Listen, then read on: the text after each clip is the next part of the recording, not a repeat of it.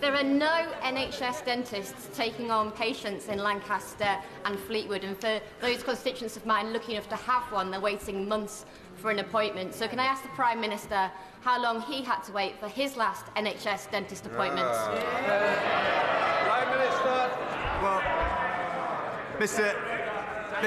Mr. Speaker, as a result of the new reformed NHS dentistry contract, there are now more NHS dentists across the UK. That's not the question she with asked. more funding, making sure people can get the treatment they need. But, Mr. Speaker, let me answer the lady directly. I am registered with an NHS GP. I have used independent... She didn't ask that. She asked, how long have you had to wait to get an appointment with a dentist, not a GP, you tit. ...healthcare in the past. That stupid grin. No, but you're not answering the question. I am registered with NHS GP. I have used dentist appointments, independent healthcare in the tit. past, and I'm also grateful to the Friarage Hospital for the fantastic care they've given my family over the years.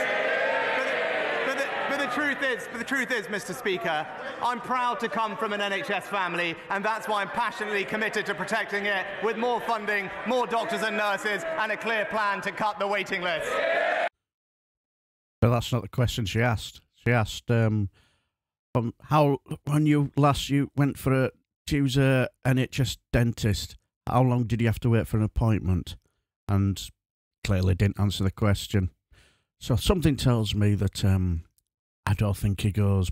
I think he goes private for his dentistry, doesn't it? By the sounds of it.